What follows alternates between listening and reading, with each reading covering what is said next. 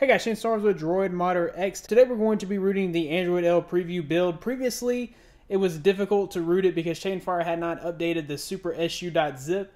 He has done that. So now we're just able to flash the supersu.zip in TeamWin Recovery Project or Clockwork Mod Recovery, and we're pretty much done. So it's simple, it's easy, and I'm going to show you guys how to do that today. I'll include a link in the description to this page here where you can download the zip. Once it's downloaded, you'll simply boot into Recovery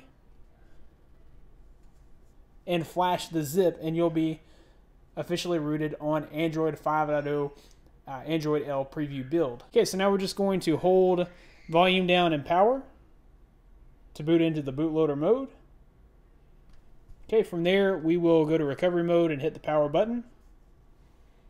Once in recovery, we'll navigate to our download folder where we've downloaded the file and flash the file. Okay, so this will work on any Nexus 7, 2013, or Nexus 5 that's running the Android L preview build. So we'll go to install.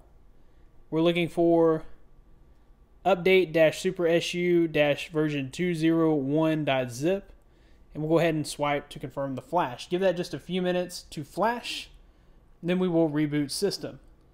Okay, so once we're booted, you should be able to go into your app drawer, and you should find the new supersu application there. Okay, so we'll go into the Play Store and grab Root Checker and install that. Okay, once that's installed, we will open it just to verify that we do have root access.